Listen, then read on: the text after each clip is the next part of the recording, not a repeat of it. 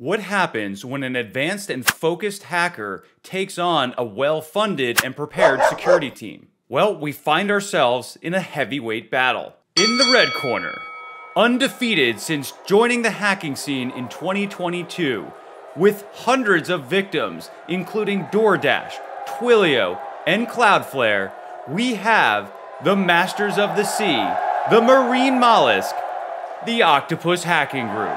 And in the blue corner, with over 100 million active users, over $250 billion of crypto assets managed, and over $3.2 billion of prize money earned in 2022, we have Coinbase, a leading crypto exchange.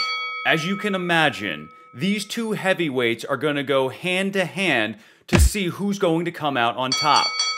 Let's get a recap of that battle and see just how the attackers tried to hack in and what Coinbase did to counter. As Coinbase employees were enjoying their Sunday afternoon, a hacker started sending text messages trying to engage with these employees and encourage them to log into a website to receive an urgent message from Coinbase. This type of attack is known as smishing.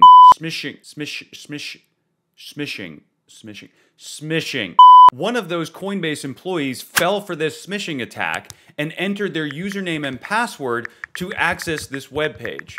When they accessed that, it just said, "Hey, thanks, but no worries here, just go on about your day." In reality, what happened was that employee's username and password were sent to the attacker. The attacker then tried to log into Coinbase's assets using that employee's username and password. But the attacker threw their punch and forgot one critical piece of information they needed to log in: the multi-factor authentication mechanism. When the attacker tried to log in with just the username and password, they were prompted for MFA, they didn't have it, and so they were thwarted. But the attacker was ready with another counterattack. 20 minutes after the attacker got the username and password for that employee, the attacker then called that employee on the phone.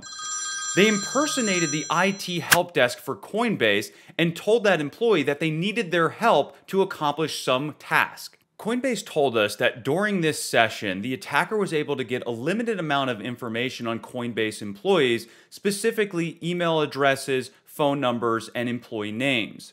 Now, this doesn't sound bad, but the attacker could use this information to send more targeted phishing attacks to those employees. Now, the attacker was making progress here, but Coinbase wasn't just sitting here taking those punches.